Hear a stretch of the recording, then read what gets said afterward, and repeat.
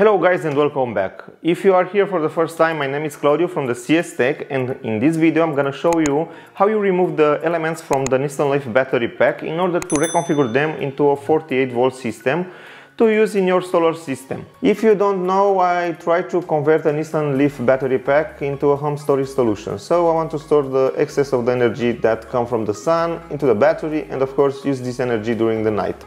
Now, when you purchase a used Nissan Leaf battery, you must remove the top case. The top case is a hard steel and is very well fixed on the bottom one. You must use a knife in order to cut all the adhesive on the sides, and of course be careful when you are doing this, because the battery of the Nissan Leaf, it's a high voltage battery. It's 400 volts battery. So first of all, after you remove the battery from the car, you must remove the case from the battery and you will reveal the module.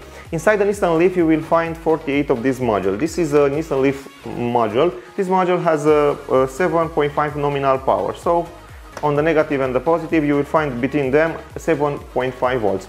In order to use in your solar system, you must remove all these modules from the case and of course prepare them to be reconfigured into a 48 volt system. In reality, you won't achieve the 48 volts. The maximum voltage you can achieve by reconfigure the entire pack of the Nissan Leaf, it's 45 volts. So before do this, be sure your inverter can work with 45 volts.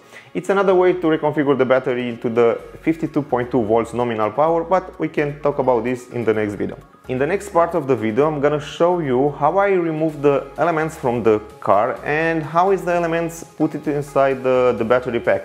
Because Nissan Leaf battery is configured to separate. Some of the elements are put vertically and some are put horizontally.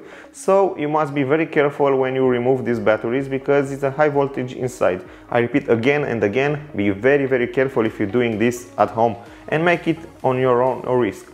Now, if you want to see more videos like this, don't hesitate, give us a subscribe, hit the bell in order to receive the notification once we put a new video online.